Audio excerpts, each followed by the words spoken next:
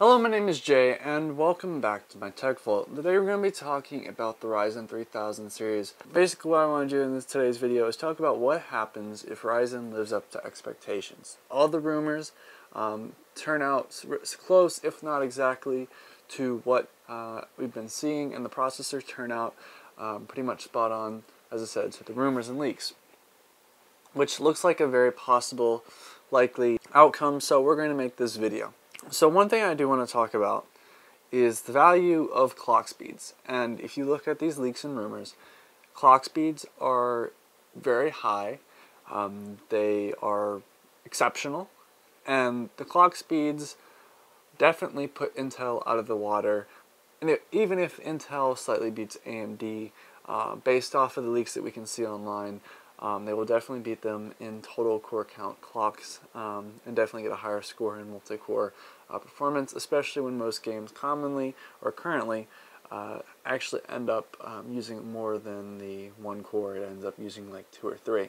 I definitely think that if the leaks, at least in the single-threaded performance and maybe IPC, turn out to be spot on, I definitely think that Intel, especially with the latest set of performance affecting security issues, if those end up, still being unable to be fixed easily and still offering such a substantial performance hit, especially with AMD having a substantial like 5.0 or 5.1 gigahertz is what some of the leaks are suggesting, having a clock speed that high and still offering that substantial performance, I think for the first time in the last couple of years, we may end up seeing something substantially better from what we've seen from Intel. And I'm not just saying by a little bit, substantially better, especially when the rumors is on the block that a 10-core Intel processor is coming out. And even with Intel's 3D stacking technology, I don't know the exact name of it, I apologize.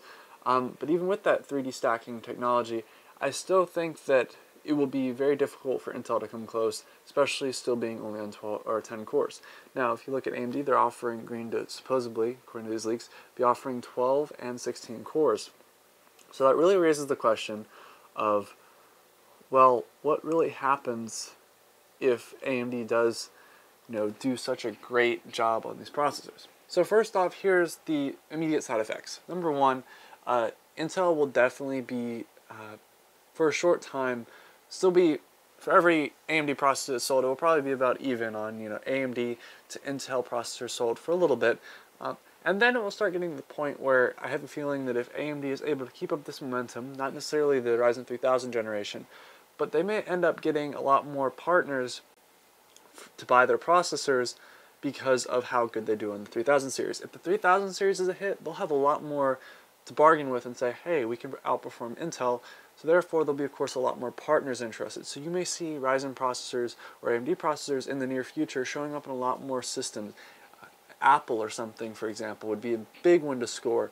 But you really start noticing that if they do a good job on this, it's really going to end up trickling down into future generations. While yes, there'll be immediate sales benefits from the enthusiast PC market, and maybe, of course, a couple pre-builders, we won't, of course, see something a little bit down the road. It will be a little bit in the future that we'll actually see the effects of this more substantial. A lot more profits for AMD down the road, and especially at 7 nanometers, they can do a lot more with it. And of course, they're continuing to expand down to smaller nanometers, smaller manufacturing sizes. But this really sets a boundary of, hey, AMD is really competitive, and therefore you should look at our products.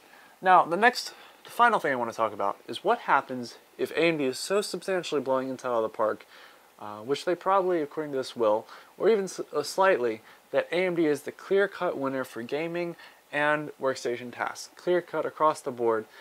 So really, we want to take a look at that. So first off, obviously, if AMD, as I said, immediate effects would be that AMD outsells Intel.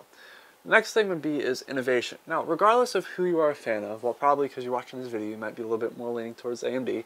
Me, I personally don't care. I just look at performance.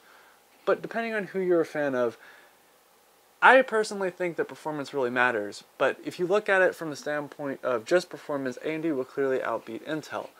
And so Intel, of course, will be forced to innovate something or at least try to catch up, and especially still being on 10 nanometers, or I think that's what they're going toward now, or I think they announced some leak came out with 14 nanometers again.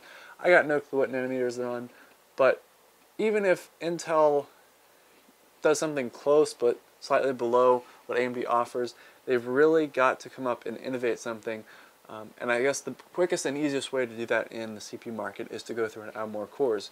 So regardless of who you're a fan of, the immediate result, or one of the results from the processors being substantially better than Intel or slightly better than Intel is innovation. And we all can agree that's something that we all want to see, especially in the CPU market. Innovation is substantially driving the PC market, and for the last couple of years, especially with the 4-core, 8-thread processors, we haven't really seen much, and now all of a sudden we've hit Ryzen, and Ryzen's really pushed Intel, in my personal opinion, to innovate a little bit more. So we can definitely see this again if Ryzen turns out to be really good.